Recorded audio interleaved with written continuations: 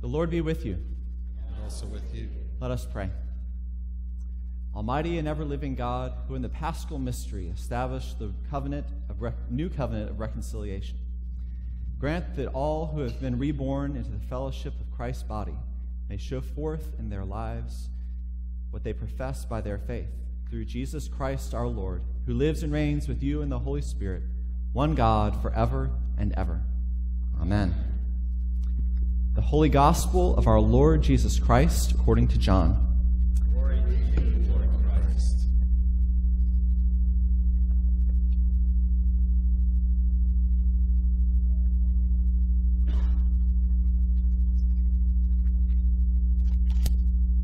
Excuse me, I lost my page.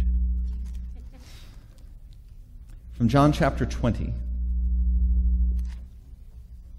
On the evening of that day, the first day of the week, the doors being locked where the disciples were for fear of the Jews, Jesus came and stood among them and said to them, "Peace be with you." When he had said this, he showed them his hands and his side. Then the disciples were glad when they saw the Lord. Jesus said to them again, "Peace be with you. As the Father has sent me, even so I am sending you." And when he had said this, he breathed on them and said to them, "Receive the Holy Spirit. If you forgive the sins of any, they are forgiven them. If you withhold forgiveness from any, it is withheld." Now Thomas, one of the 12, called the twin, was not with them when Jesus came. So the other disciples told him, "We have seen the Lord." But he said to them, "Unless I see his hands and the mark of the nails, and place my finger into the mark of the nails and my hand in his side, I will never believe." 8 days later, his disciples were inside again, and Thomas was with them. Although the doors were locked, Jesus came and stood among them and said, "Peace be with you." Then he said to Thomas, "Put your finger here and see my hands, and put out your hand and place it in my side. Do not disbelieve, but believe." Thomas answered him, "My Lord and my God." Jesus said to him, "Have you believed because you have seen me?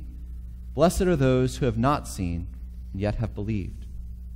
Now Jesus did many other signs in the presence of the disciples, which are not written in this book. But these are written so that you may believe that Jesus is the Christ, the Son of God, and that by believing you may have life in his name. The Gospel of the Lord. Praise to you, Lord Christ. Let us pray. Lord Jesus, we thank you for this morning. Thank you for giving us life, for waking us up, that we can be gathered together in your name. Lord, we ask that your peace would be with us. Lord, that we ask that you would come and be with us in new ways, ways that we can perceive. Help us to not disbelieve, but to believe. In your name we pray. Amen. Amen. Please be seated.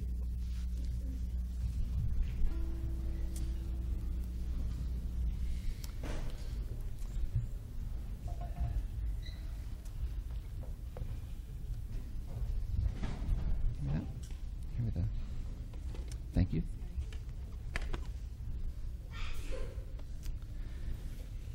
Good morning once again. It's great to be here. Good morning. Good morning. Morning. The Sunday after Easter is typically known as Low Sunday in church speak. Congratulations, you're the brave ones, the ones who've made it out this morning. What a wonderful celebration we had last week, wasn't it? When else do we get to go and find candy hidden in plastic eggs, hidden all around the campus? We get to wake up early and do wonderful things as a family.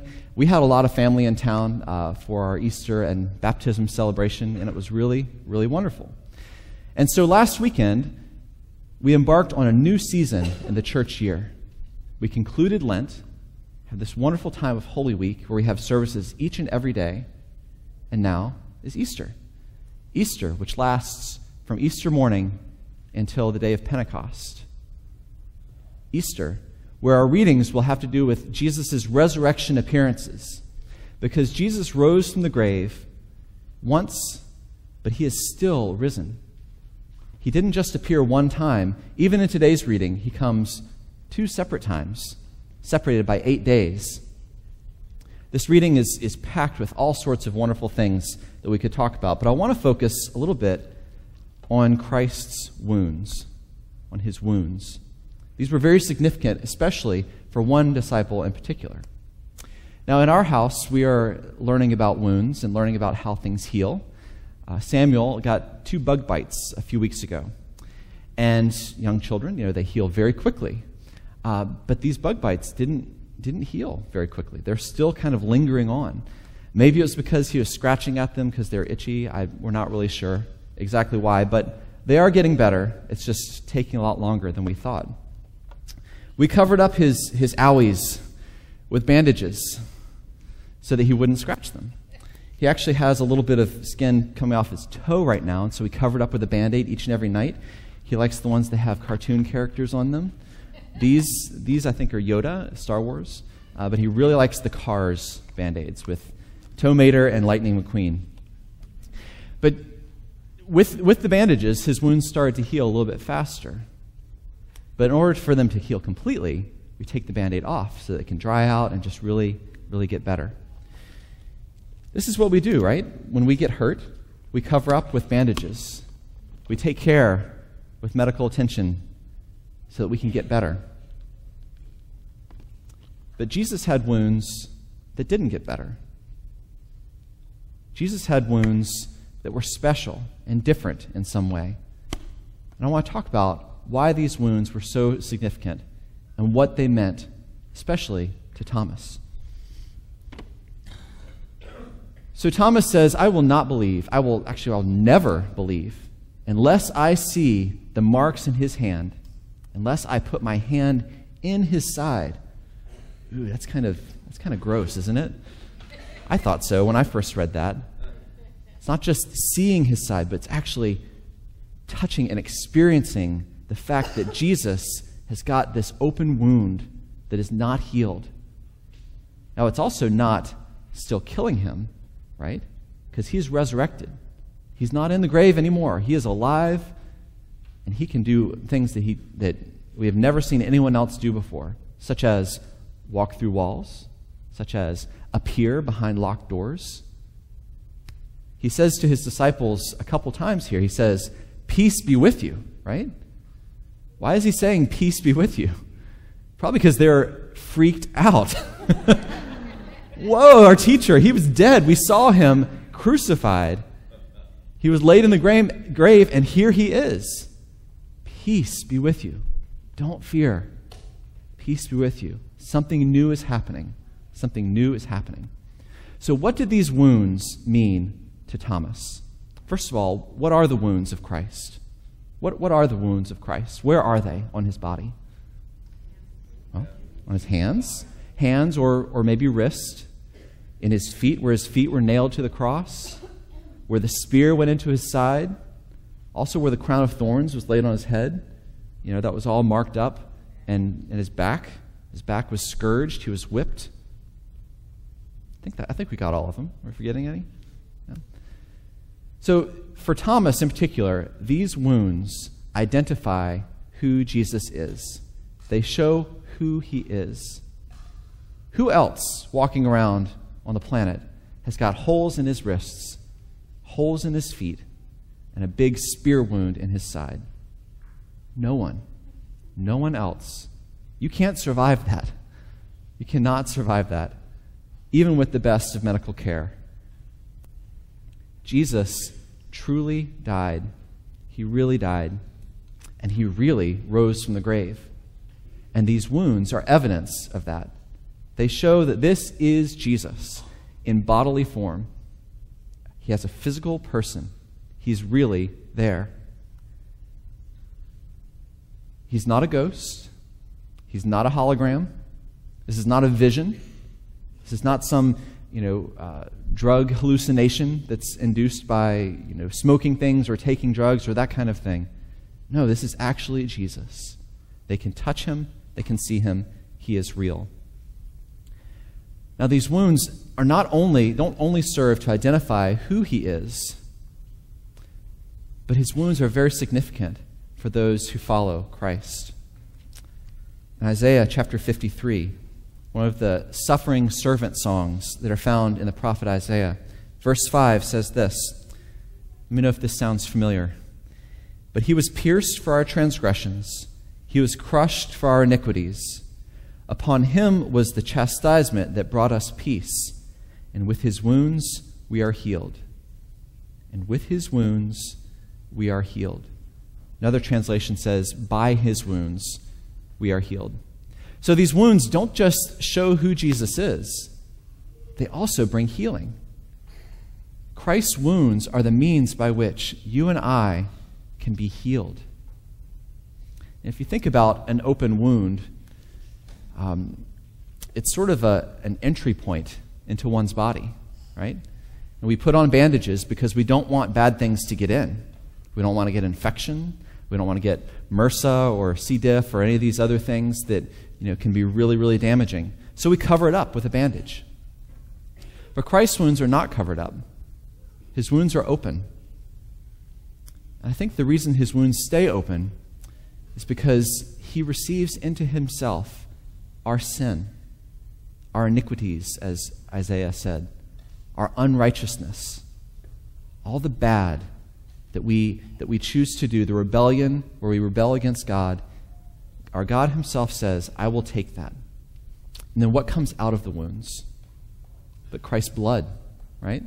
His blood, his life, the blood of Christ comes out of himself.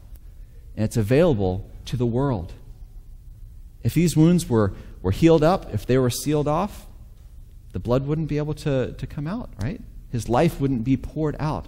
But yet that's what Jesus does. He receives our sin and he gives us back life. He receives our rebellion and he gives us back forgiveness. He receives our death and our ugliness, our bitterness, our sin, and gives us new life, resurrection, renewal.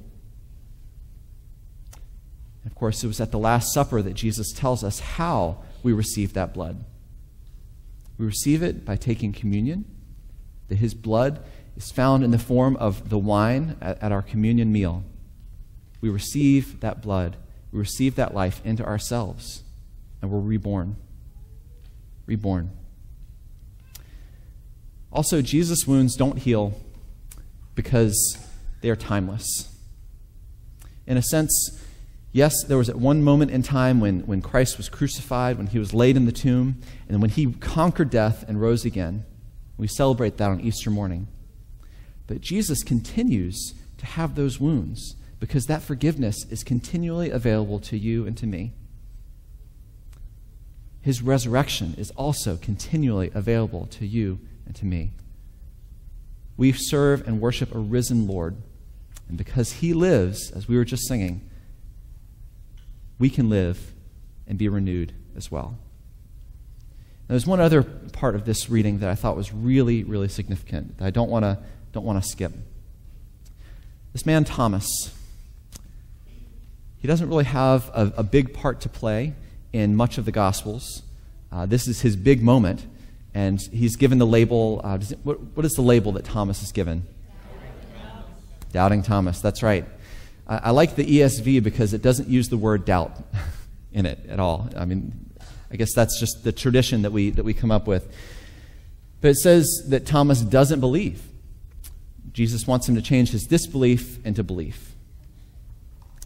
Poor Thomas has this reputation as the doubter, but yet he doesn't continue to doubt, right? He does believe. He believes.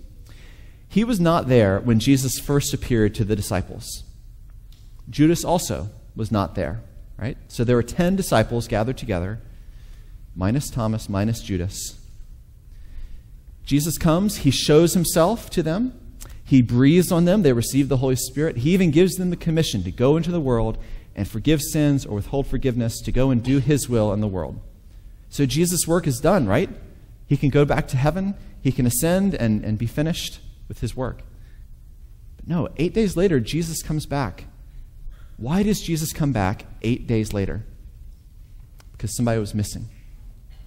He wanted Thomas personally to know that he had come, that he had risen from the grave. And it's almost like he knows what Thomas is thinking, isn't it? He wasn't there, but yet he says, hey, look, put your hand here, touch my wrists. Put your hand in my side. Do not disbelieve, but believe. Jesus issues a personal invitation to Thomas. He relates to him not as one of his band of brothers, one of his group, but as a person, as an individual. Jesus comes to each one of us like that as well. He comes and he calls each one of us to exchange our disbelief for belief. He doesn't say, how dare you disbelieve? How dare you doubt the things that people have said about me? No, he just says, come and see for yourself. Don't disbelieve any longer, but believe. Jesus comes to all of us and issues that invitation. And if you don't have personal faith in Christ, or if you've been wondering if this whole Jesus thing is real, maybe you're doubting the things that your grandmother and your parents taught you when you were young. Maybe you're doubting because of things that you've seen on TV, things you heard at college, things you've read. Well, doubting, disbelieving is fine. Jesus can stand up to that. That's okay. But my invitation to you this morning, and Jesus' invitation, is to don't just take other people's word for it. Come and meet Jesus for yourself. Don't disbelieve any longer. See who he really is and put your trust in him. Jesus seeks Thomas out personally. Now, there's a hymn that was written a long, long time ago that has endured and still remains here in our church. We don't sing it much here at this service, but I want to sing it this morning. Come thou fount of every blessing. The line in the middle of the song says that Jesus sought me when a stranger. Jesus sought me when a stranger. He seeks Thomas out, and he seeks out each and every one of us. So let's close this sermon by singing this song together. Would you please stand?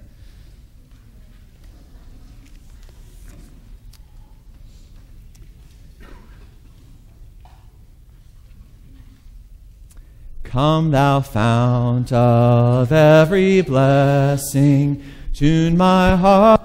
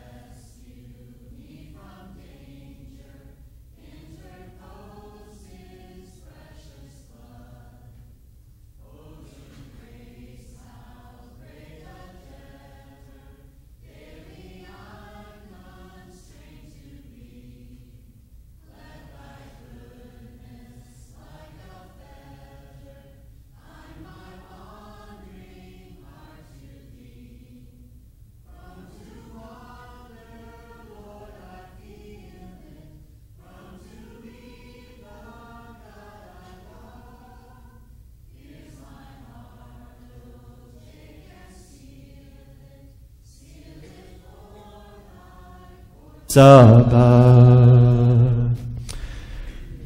Let us pray. Lord Jesus, we offer you our hearts. We offer you our faith. Lord, show us yourself. Show us yourself to be real. Help us to see you as you truly are. Give us your peace, Lord. Lord, I pray for belief in the hearts of each and every doubter within the sound of my voice.